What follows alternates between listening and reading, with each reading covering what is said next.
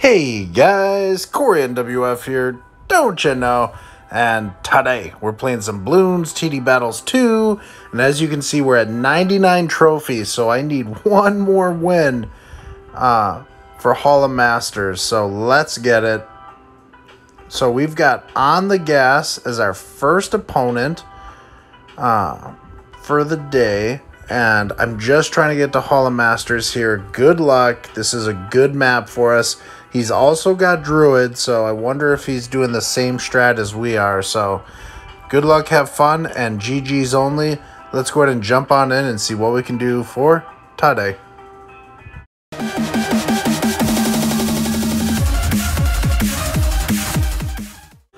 And by the way, guys, if you're new to the channel, you're in fact most welcome. Please consider liking and subscribing. I do have a goal of 5 likes in this video and just 1 new subscriber, and I mean that could be you watching right now. So we got these druids down. I go for the 001 and then we're going for a 002. Constant sending red eco. We do run out of money, pretty standard, and now we go for a 001. And as soon as we can afford, right up on our next eco boost here, we're going to put this on last and go for the 002 and put the other one on last as well. So both our druids are on last. And we sent to 350 right around. We oversent a little bit there. That's okay. Typically you send to about 350 and then you set down your hero. So let's get our hero down. Perfect. Got him just before round 3. You want to leak to about 70 lives, and we're at 80. So it's not 100% buff. It's a 90% buff, but, you know, well played. Got to give credit where credit's due. He's at 73. So it's got the heart. Probably knows us. So looking good. At this point, I don't know that it's worth risking trying to leak 10 more lives. Some of the pros can do it. I don't think that's me, but I'm pretty good at leaking, but on command like that, like, I don't know about all that. So they have farm, and I'm very confused right now. I have seen some strats on short maps like Glade where they go Druid sub farm, or they go Druid farm spike factory. And by having the farms, they're able to send us like round 18 fortifieds. And if we boost, then round 19, they'll send all out fortified Moabs, which can be difficult to defend depending on where we're at. Something I have seen. I don't think that's going to happen on this map. This is a difficult map to rush Druid on. A lot of people have asked me, Corey, how do we layer on Druid? And honestly, I feel like that'd be a good question for Ryan Mehalic. I think Druid is very difficult to layer on, especially Druid sub-ice, and especially on this map. Like, if they have Boomer and, like, the Glaive Ricochet, because this, like, comes around a second time, very hard to layer on. And with the Lightning, and then you've got the Reactor, it just really breaks down a lot of the smaller balloon rushes. So, and by the time you get to Moabs, if they have 1 or 2 farms up already for their Druid farms, all you have to do is break down the Moab layer, and you know what I mean? They're able to just destroy ceramic balloons underneath. So this is the reactor spot I've seen a lot of people use. I guess it's more efficient. I usually put my reactor spot way at the bottom, but I'm trying this reactor spot up. I guess this is where the pros put it, which makes sense. It covers more of the map initially and just a tiny bit at the end. So, but we're sending space balloons, and now we're just saving up for our reactor. And I'm going to get this right here, and that's a sub that I want on strong for sure, and we'll upgrade that eventually as well. Typically round 11 to round 12 I'm able to afford the reactor, and I can go for a 402. And I am sending blue eco just because I'm trying to save up money here. And I only have one round to do it, round 12. And eventually now round 13 I have to send yellow. It just is what it is. And we're going to send some yellow eco. We are out, but I like to get the 020 sub on strong and get it ready to upgrade for the ballistic in case he sends anything. Which with our defense, with the ballistic, we shred any balloon rush that I can see him sending. So looking good there.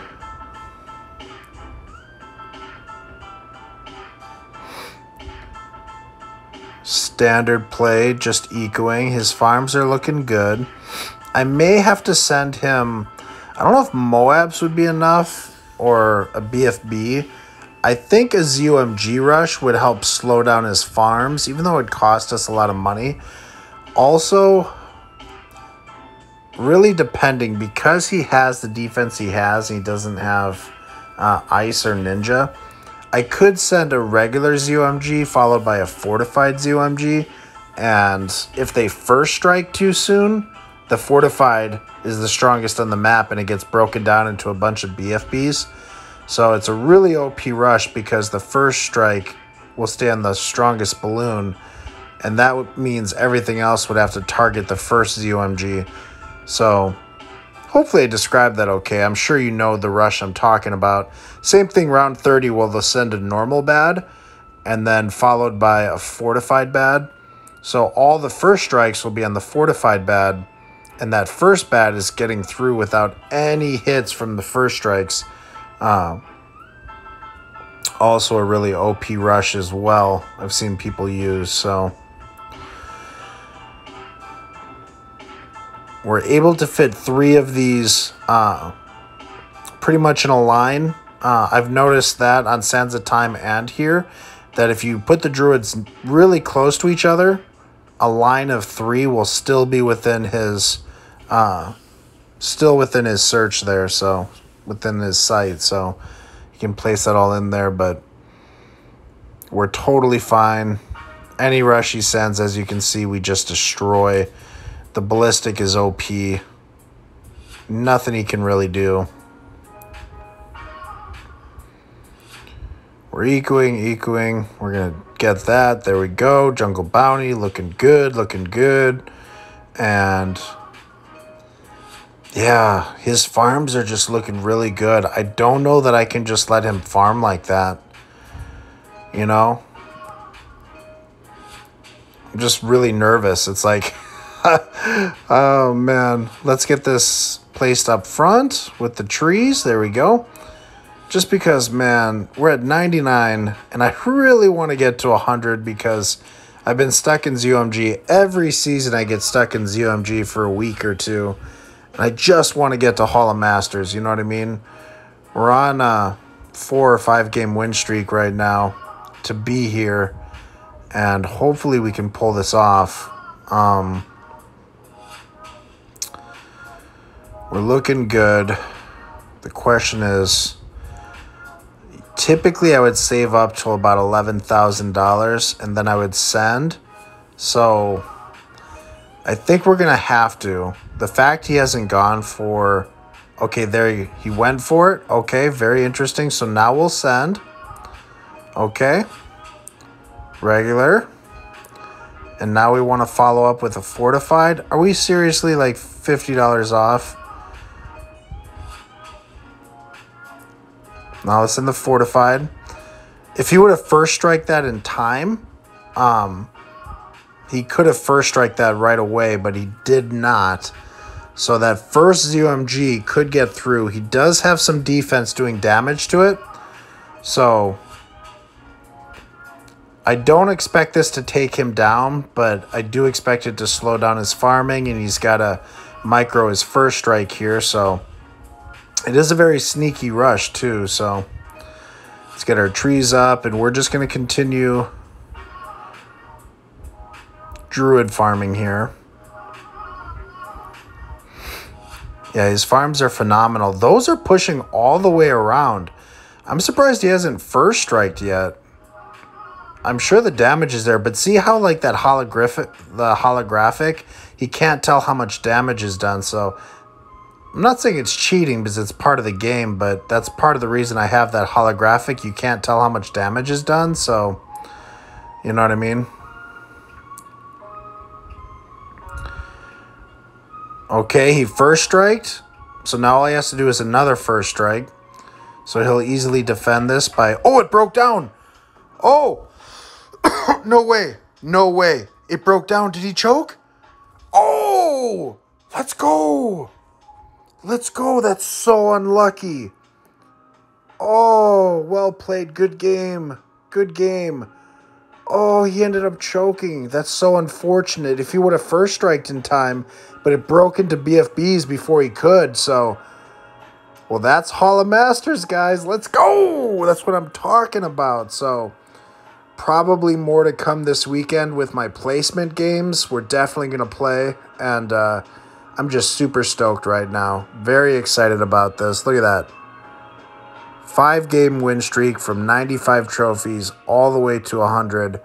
And we made it, guys. Hall of Masters is ours, and we'll have our placement games. And, man, I did not expect that to work.